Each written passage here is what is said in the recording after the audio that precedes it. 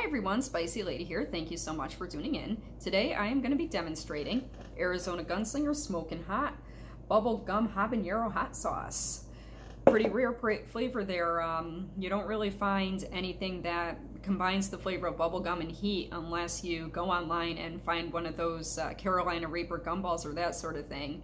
This is actually the first time I've ever seen anything in the hot sauce form that combines bubblegum and the heat, which is pretty fantastic. I enjoy it. It's best, personally for me, it's best with chicken.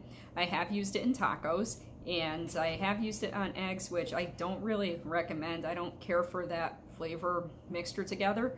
But to each their own. You can definitely try it. Don't let me sway you. When you taste the hot sauce, the first thing you taste is the bubblegum flavor, and then the heat comes in secondary.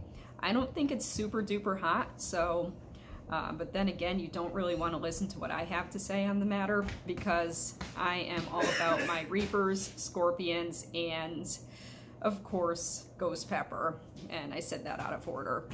Anyway, you can find this on azgunslinger.com, but you better act fast because it's limited edition. So if you want to try it, get online and place that order. Another exciting thing that I have for you is a chicken wing recipe using this sauce. Just as a disclaimer, this is not my recipe. I actually got it from the azgunslinger.com website.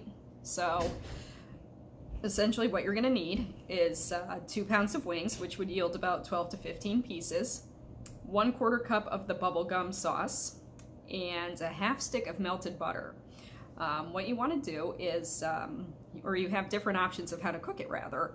You can deep fry it or air fry it at 400 degrees Fahrenheit for 12 minutes, or if you prefer, you can bake it in a roasting pan for 425 degrees Fahrenheit, at 425 degrees Fahrenheit for 30 minutes, turn and bake another 30 minutes.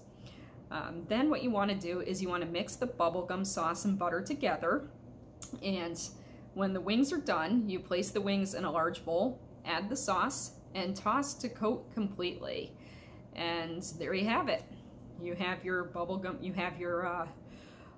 wings, and a new experiment and a recipe to test out and see if you like. There's different ways to make the wings. Personally for me, I like to marinate the wings first and then cook them and then add more sauce after the fact. It's similar to dirt style, however there's an extra step when you do dirt style. So I'm pretty sure that when you do dirt style, you marinate the wings, cook them, take them out, put more marinade on, and then cook them again, take them out, and then put a final dressing of marinade on them. And you just get all those flavors just kind of melded in and just really into your meat together. It's really great. I definitely prefer that method of cooking. Anyway, thank you so much for tuning in. If you like my videos, please subscribe to my YouTube channel. Or what you can do also is go to my Facebook at The Spicy Lady, and there you can see all of my blogs and commentary, as well as my videos. Thank you again for tuning in, and hope you have a great rest of your day. Bye!